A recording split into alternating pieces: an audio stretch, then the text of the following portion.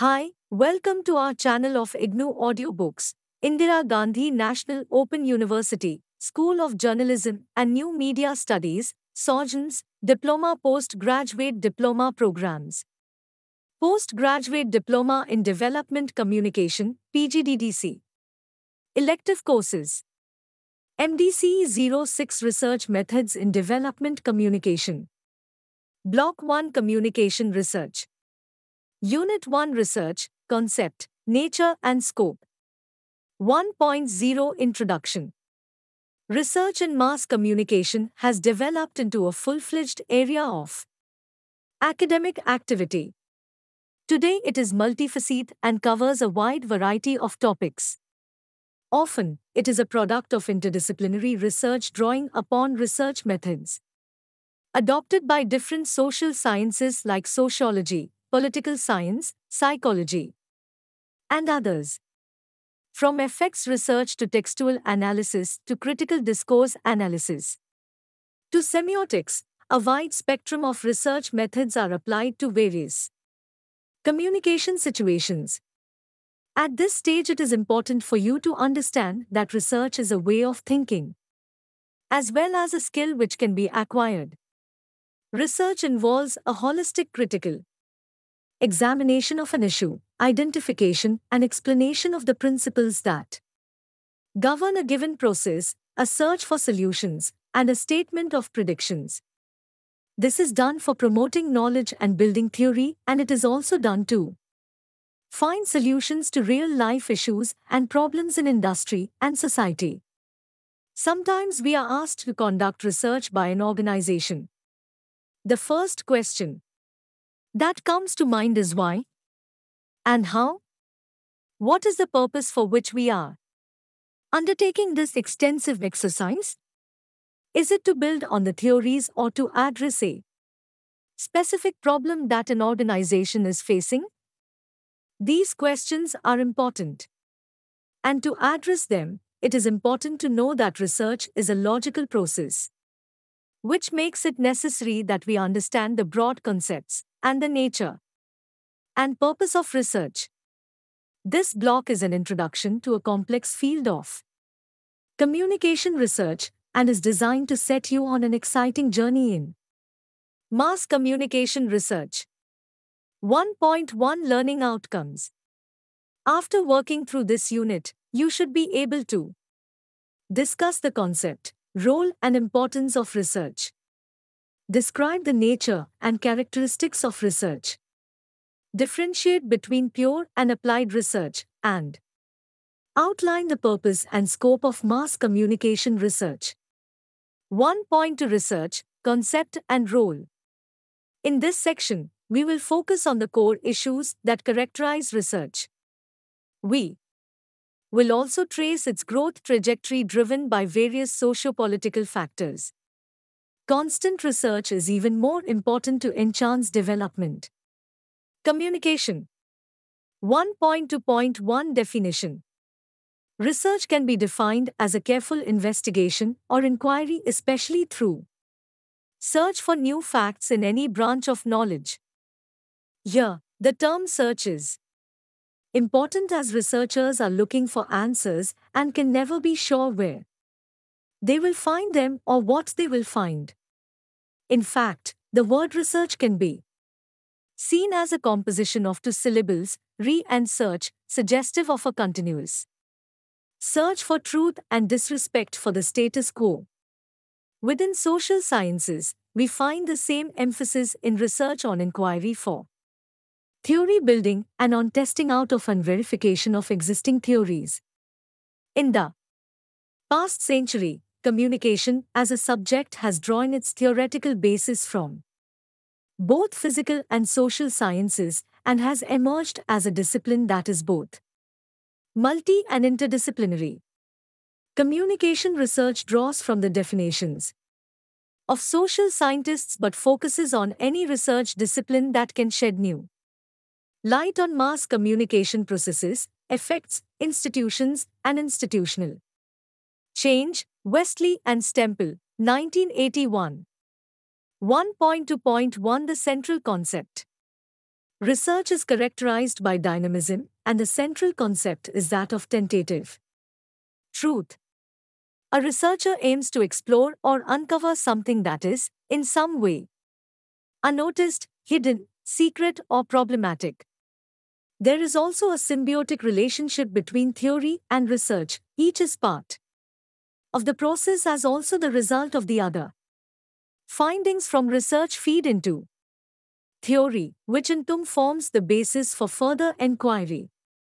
Every theory in communication that has been propounded till date is a result of numerous revisions and refinements, many at the hands of the original author him herself. Some theories have stood the test of time while others have not, thus have been rejected. For instance, as discussed in course SOJNMS 030, the bullet theory of the early 1900s made way for the two-step flow hypothesis of the 1940s, Everett M. Rogers' diffusion of innovations theory of 1971 saw a reversal barely 5 years later, making the original premise of the theory irrelevant. Other theories of media importance in development were also set aside when repeated results showed that this was not the case. Thus, both theory and research are necessary to validate or refute each other. 1.2.3 Growth and Development. Historically, 4 major social forces were responsible for the development of research in mass communication. World War I revealed the power of media as a tool of propaganda. The hypodermic needle, bullet theory of the early 1900s suggested that whatever message was pushed through the media was received as it is by the audience, who seemed to exercise little or no choice about the content. The second major force was the manufacturers' advertisers' lobby. Mass production of goods had taken place during the wars, and once the wars were over, manufacturers were looking for buyers. In a market scenario where supply exceeded the demand, they recognized the importance of message effectiveness and media planning in reaching out to the target buyers. They demanded hard facts regarding circulation figures, demographics of readers, etc. from the publishers so that they could tailor and place the advertising messages accordingly. So research began to be conducted on the science and art of communication. The third force was that of the publishers' lobby. From an earlier time, when the printer was also the publisher, the one-man printing establishments grew into an industry. Publishers recognized the profit in selling newsprint space to advertisers. They also realized that more readers meant more advertisers. Research began to be conducted into who the readers were and what they wanted, resulting in extensive readership and audience surveys. The fourth social force was public concern. As media became more and more powerful and intrusive, people began to be more concerned about media impact on their personal and professional lives as well as on society. Thus began institutional and public policy research in communications. Phases of development R.D. Wimmer and J.R. Damanik in mass media research have identified 4 phases into which research in a particular medium is divided. These phases are not so much chronological, but they are interlinked. In phase 1, there is an interest in the medium itself. What is it? How does it work? What technology does it involve? How is it similar to or different from what we already have? What functions or services does it provide? Who will have access to the new medium? How much will it cost? All these questions can be asked of the Internet, mobile telephony, and other forms of new media. Phase 2 begins once the medium is developed. Here the focus is on the uses and users of the medium. For instance, what are the extent and nature of activities possible with the use of new media by different users? What is the demographic profile of the user? Are the young using it more? Do women use the internet more for socio-communicative purposes as compared to men who use it more for informative purposes? Is the internet a functional alternative to traditional media? Is it being used in ways that were not originally intended? Phase 3 investigates the social, psychological, and physical effects of the medium. How much time is spent in using the medium? When does the use become abuse? Misuse? How much does it help? Do the shy take advantage of online anonymity to express themselves more freely? Does it reduce the necessity of physical activity? Can it be combined with other media to make it more useful? Does it change people's perspective? Does it enable a level playing ground in business? Does it bring in more players with different agendas? And so on. Phase 4 focuses on how the medium can be improved either in terms of usage or technology, for instance, by improving transmission and reception, by increasing the penetration, by making it more valuable through improvement in content, etc. This phase has been largely driven by the private sector. Intra and intermedia competition for a larger profit share has ensured that the focus remains on how to retain audience share and increase it by attracting it away from the competition. Consumer comfort becomes the business mantra for success. 1.2.4 Importance of research. As discussed above, for us the importance of research lies in its implications. Whether it is meant for knowledge creation or solving real-world problems. Research is a critical input into the development, design, production, delivery, and evaluation of courses and content, while on the other hand, findings from research must feed into the theory of this multidisciplinary and even epistemological inquiry. The perspective must then become total and each element must be examined in association with each other, rather than in isolation at each stage of the process. Research is an important prerequisite for understanding social order. Social phenomena are complex. There is constant interaction of diverse influences, environmental, psychological, and social, on human beings as individuals, members of a social group, and as a society at large. Therefore, research is needed to investigate both isolated patterns of behavior as also to identify set patterns of behavior exhibited by social groups and societies. Through a systematic interrelation between disparate facts, research allows us to understand, generalize, predict, and manage social behavior. Research generates voluminous social data which help the formulation of social policies, planning, and priorities.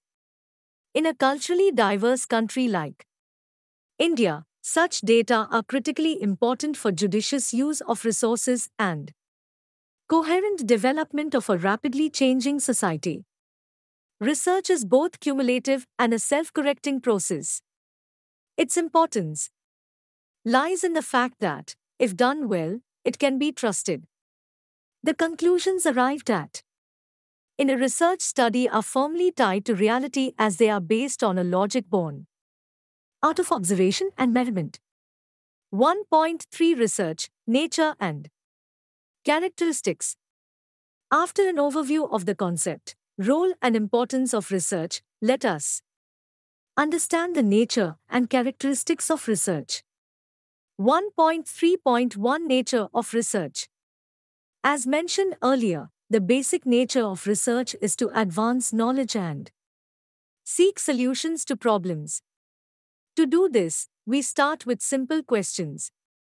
For instance, in journalistic practice, the basic questions are who, what, why, where, when, and how.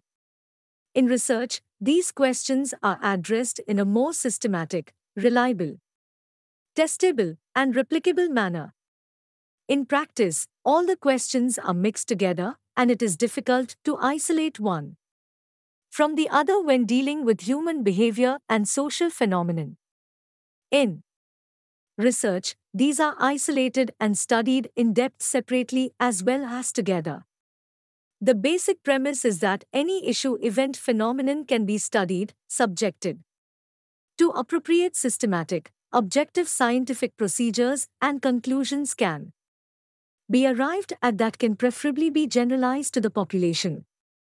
Such results and conclusions should also be amenable to replication as the search for knowledge is conducted with a defined set of rules and procedures that are commonly understood and shared by all sciences. 1.3.2 Characteristics of scientific research. Research needs to be done in a systematic and logical way, following a series of steps and sets of protocols. Without such procedures, research cannot be considered scientific. Let us look at the basic tenets of research. Research is empirical. The word empirical comes from the Greek word empiricism, which means experience. Researchers are concerned with what is observable and potentially measurable. For instance, the problem of declining circulation figures can be investigated, identified, and measured in numerical terms. With the findings, solutions to address declining circulation can be suggested. Since research depends on observations, the factors or variables under study are defined in operational terms as operational definitions so as to be either observed or measured, i.e., observable behavior patterns that can be connected to represent abstract, covert concepts. For instance, if we argue that modernity in an individual is associated to educational levels, the variable of education can be easily measured in terms of the educational degree possessed, such as matriculate, graduate, etc. The variable of modernity, being more abstract and complex, can be measured in terms of how the respondent tests on a readily available scale, such as K.S. Young's multiple modernity scale, or on a scale created by the researcher to measure the responses on concepts related to modernity. The basic aim of research is to arrive at an understanding of why a phenomenon occurs or is likely to occur. Therefore, we use concepts to organize and make sense of things. In many ways, they are like labels that help us in structuring our observations. They also enable us to measure the associations and correlations between and among various concepts. For instance, to study the relationship between violent behavior and viewing of violent TV content, we may ask, does televised violence cause violent behavior? This is a very complicated issue, and researchers have been arguing for decades on how to define violence and how to determine whether the effect of watching televised violence is significant. Depending on how the researcher operationally defines terms, the respondent behavior can be observed, measured, and results and conclusions arrived at. Research is objective. All human beings have their own attitudes and perspectives on different aspects of life. The attitudes and perspectives are a result of the educational and socialization process in the culture in which we have grown up. Such attitudes can affect the way in which we conduct research. Therefore, in order to be accurate in research, it is important that the research process be objective and as free as possible of biases and preconceived notions, following the scientific method. The scientific method presupposes ethical neutrality on the part of the researcher and tries to rule out personal biases and judgments by laying down explicit rules and procedures in place for the study. Each approach or method of research may have different ways of reducing bias and prejudice, but at the basic level, rules and procedures exist. Among the most important is that the data collected during the course of a research study should speak for itself rather than be tilted in favor of a researcher's opinions. Results are often not as we expected them to be, but the facts must stand on their own and reflect an objective finding which is as free of bias as possible. As the noted psychologist B.F. Skinner wrote in Science and Human Behavior, research projects do not always come out as one expects, but the facts must stand and the expectations fall. The subject matter, not the scientist, knows best. The creative part of research is usually limited to the identification and formulation of the research problem. But once the methodology is framed, its implementation should be as per the laid down procedures as the methodology of a study determines the reliability and validity of the findings and in turn contributes in knowledge generation. For instance, a researcher, based on his observation that majority of people discuss the stories covered by a specific newspaper may hypothesize that it is the largest selling newspaper, but it is only the collection of primary or secondary data that will support or reject the hypothesis. Objectivity is also ensured by framing operational definitions as mentioned earlier. This not only establishes that the researcher has used logic and reason to study a particular phenomenon but also facilitates replication of the study by other researchers on the same or different parameters. Operational definitions also help in defining the meaning of a term for the specific purpose of the given research effort. For instance, a researcher may define violence as a physical act resulting in bloodshed and then analyze a particular program to determine how violent it is. Another researcher may define violence as verbal abuse and analyze the program accordingly. Still, other researchers have the choice to replicate the studies of these two researchers by using the same parameters or conduct independent studies using their own definitions. The end result will contribute to enhancement of knowledge and a holistic study of violence along various dimensions. You will read more about defining operational definitions in subsequent units. Another method to ensure objectivity is through triangulation when more than one researcher observes the same phenomena for the same study or when more than one set of data are compared to determine the final result. This ensures that individual biases are ruled out and a consensus is arrived at. Triangulation can also be incorporated into research by using more than one data collection tool to observe measure the same phenomenon for cross-verification. Research is systematic and cumulative. Not only is research systematic, it also builds on existing knowledge. No research study stands alone, nor does it rise or fall by itself. Previous studies are always used as building blocks or launch pads for current research. The idea is to strengthen existing theory or to revise it by focusing on the gaps or shortcomings of previous research. The examination of previous research, also called review of literature, comes before the formulation of the terms of inquiry and the framing of appropriate methodology for the collection and analysis of data.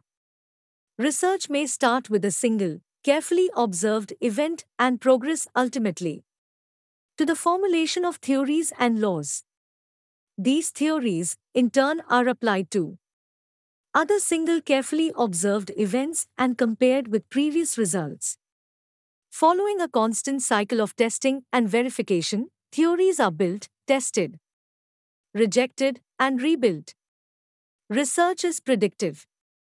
Science is concerned with relating the past present to the future. Research strives to develop theories because they are useful in not just understanding the past, present, but in predicting future behavior in different situations. Research is public. Researchers, especially those in the academic sector, work publicly. Research in the public domain helps to build theory and is necessary for academic peers to compare, test, retest, and validate findings. Even private sector research, if it has implications for the public, as for instance in pharmaceuticals, has to be publicly available. The public nature of academic research implies responsibility in publication. The published report should include all pertinent details so that the readers are in a position to judge whether the findings are reliable and valid enough to be used as a building block for further research or as a justification for a policy decision. Even where research findings are not made public but used in-house, the researchers involved have to reveal the methodology used in data collection and analysis, as too much hinges on the reliability and validity of the findings. 1.4 Purpose of research. Earlier in the unit, we touched upon the symbiotic relationship between theory and application. On the one hand, research is a critical input into the development, design, production, delivery, and evaluation of content, while on the other hand, findings from research feed into the theory of this multidisciplinary field of communication. The perspective then becomes total and each element is examined in association with each other, rather than in isolation at each stage of the processes. If research has no implication for theory, if it lacks even a minimum of scientific method and explanatory power, it should not be undertaken. At the same time, if research in the context of national social and economic development cannot provide a clear, direct, and unambiguous line between results and decision alternatives, it lacks pragmatic validity and similarly should not be undertaken. Research can be classified into pure and applied research. Pure research. Pure research is when knowledge is pursued purely for intellectual curiosity. It is undertaken for the satisfaction of knowing or understanding, regardless of whether they have any practical application for the present or the future. The emphasis here is on discovering, developing, and testing theories. For instance, a set of propositions that showed how and why audiences considered some news stories more significant than others was eventually termed as the agenda-setting theory. Pure research is also concerned with the development and refinement of research procedures, techniques, and other aspects of research methodology. For instance, the development of a standardized scale to measure internet addiction or the development of a more sensitive instrument to measure emotional quotient, EQ, would help the research community conduct comparable research across different groups in different cultures. Applied research. Applied research is conducted to solve practical problems of efficiency and profit.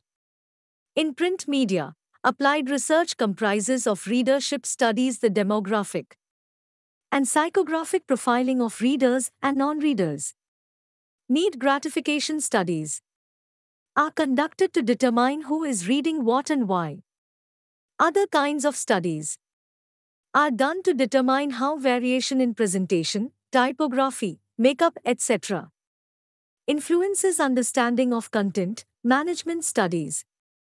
These are some examples of applied research in mass communication. In electronic media, ratings and non-ratings research is conducted to determine the popularity of a program, demographics and psychographics of its audience.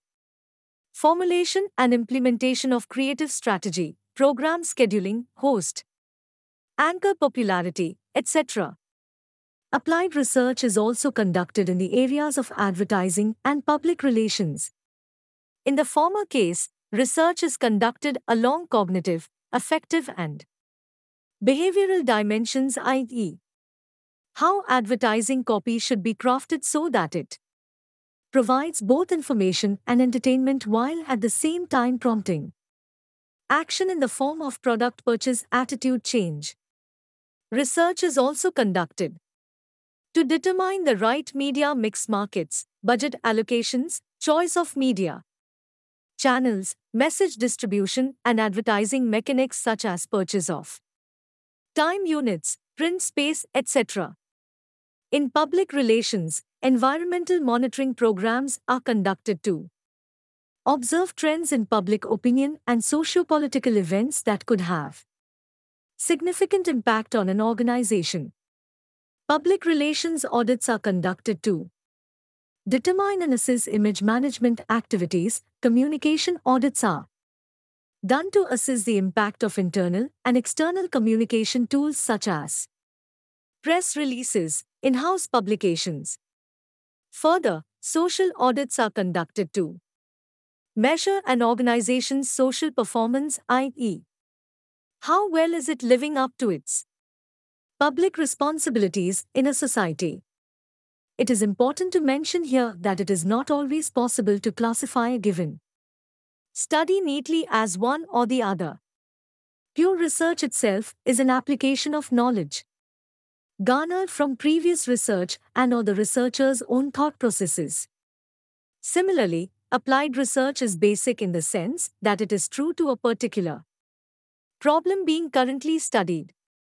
It is also difficult to make a distinction based on that one searches for knowledge and the other applies it, or that one comes before the other. It is true that basic research often yields knowledge that has immediate practical utility, but applied research may also yield the discovery of basic principles. For example, when the application of the bullet theory could not predict the outcome of the 1948 American presidential elections, it was studied again and eventually paved the way for two-step flow theory. 1.5 Scope of communication research.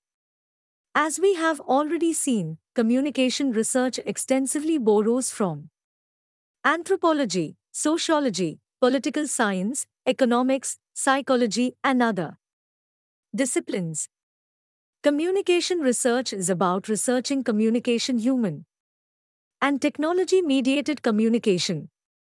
Media and communication studies are one of the parts of human communication, which includes media massage creation, design of those messages, distribution of those messages, and consumption of media messages. Media messages inevitably include use of technology. For example, you read newspaper, watch television, listen to radio, use mobile phone, or see film in a cinema hall. All these activities consist of areas of research within communication research. Anything and everything about communication can be researched. Who is creating communication? What is being communicated? How the communication is being sent and how is it being received? Which communication is reaching the receiver and what are the effects of communication? All these are within the purview of communication research. In the previous section, we have seen how communication research encompasses market research, film studies, media research, audience research, content research, and advertising research, and so on. The basic elements of communication: sender message, channel, receiver, feedback can be researched individually or in combination with each other. Communication research includes researching each of them individually using suitable methods or examining the effects on each other. However, what specific aspects of each of these areas do communication researchers study? Communication researchers study three things. Firstly, communication production, transmission, and meaning making. Secondly, they study content or form of communicative messages. Thirdly, communication researchers study functions and effects of communication messages. There are multiple branches of communication research. When we link communication research to other social sciences, new areas or branches of communication studies emerge. Some of these are communication policy and law, organizational communication, cross-cultural systems, intrapersonal communication, family communication, development communication, marketing communication, persuasive communication, political communication, health communication, instructional communication, public relations. Within each of these sectors, like any other methods of research, communication research can be further viewed from quantitative and qualitative methods. Perspective. Quantitative methods encompass surveys, content analysis, experiments, whereas qualitative analysis includes discourse analysis, ethnographies, case studies, semiotics, and rhetoric analysis, and so on. You will read about them in detail in Block 2 and 3 of this course. 1.6 Summary. The central concepts, broad perspectives and purposes, and the various fields in which communication research is carried out were introduced in this unit. The importance of communication research, either for expanding our knowledge or for solving specific problems, was also discussed. The relationship of communication research to other disciplines was explored at some length. We also discussed specific areas in the media industry where communication research has helped organizations to expand readerships, improve their product image and credibility. What communication researchers study in terms of the medium, the content, and the meaning was explained. This is the introductory unit of the course. Subsequent units will take you through a logical sequence of how to carry out communication research in much greater detail. Therefore, understanding the basic concepts presented in this unit is essential, and you may read through the unit again if you need to, so that you understand the full background of the subject. Thank you. Subscribe to our channel for more updates, and we